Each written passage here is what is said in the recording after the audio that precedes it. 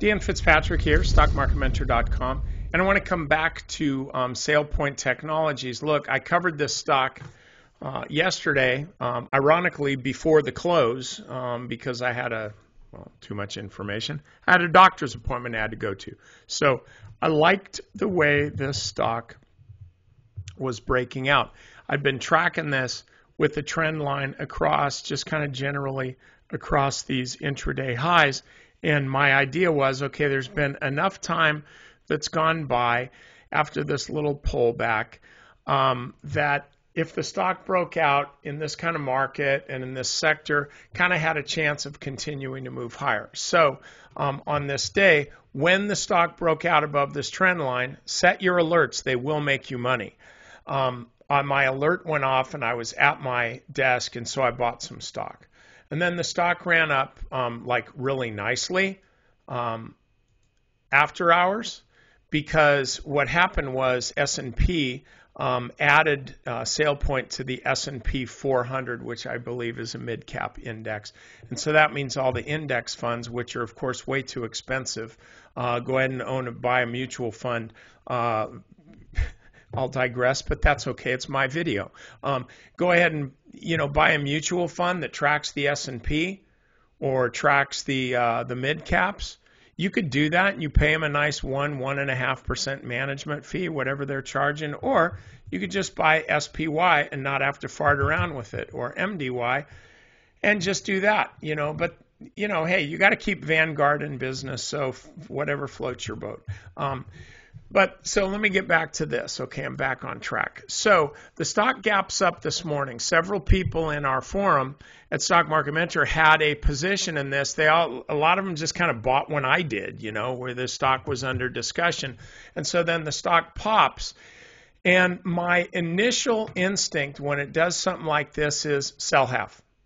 I mean, that's something that I learned from Mark Minervini, just kind of almost as a rule, that when you have a stock that just really jumps up 10, 15%, take half off the table. Maybe take all of it, but take half off the table anyway, just to block in a gain. You've still got some stock in case the stock moves more, but so you're not risking selling everything too soon, but you are selling some.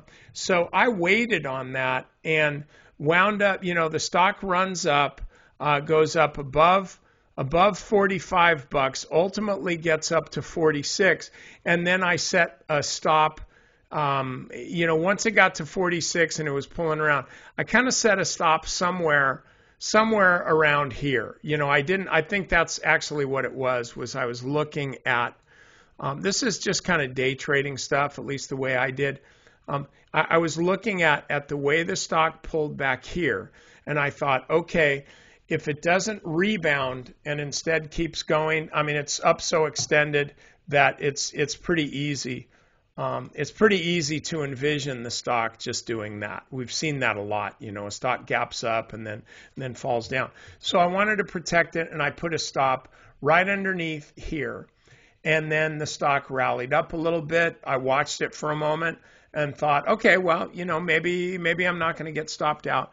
And then, a little bit later I did, okay? 5, 10, 15 minutes later, I got stopped out of half the position.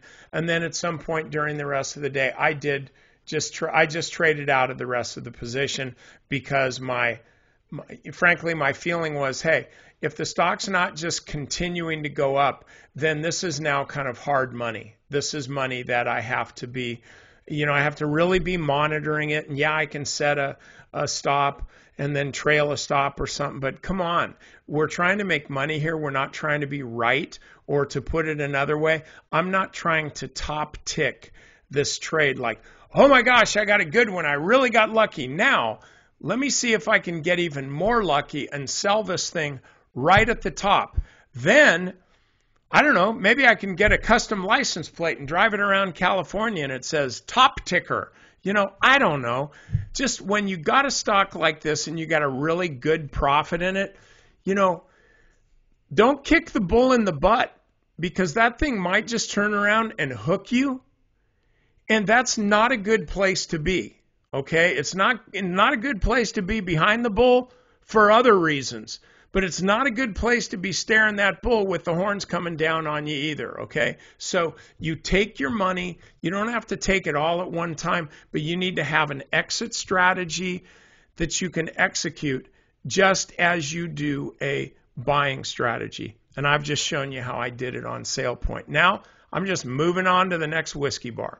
Okay, that's it. By the way, if you're not a member of Stock Market Mentor, I'm just telling you, we have people in our trading room every day that are really kicking out some good trades. You know, I'm in there, Scott McGregor's in there, Bridget's in there on the option side. So we got a lot of stuff going on in there, and it's all about making money, okay? It's not making friends. Okay, I don't want to be your friend. I want to be your money maker. But if you think I'm your friend, that's great. But one thing I know for sure, if I'm not making you any money, you're not going to want me as a friend. So I get it. I get where the loyalty is, okay? You're fickle. Fine. I can deal with it.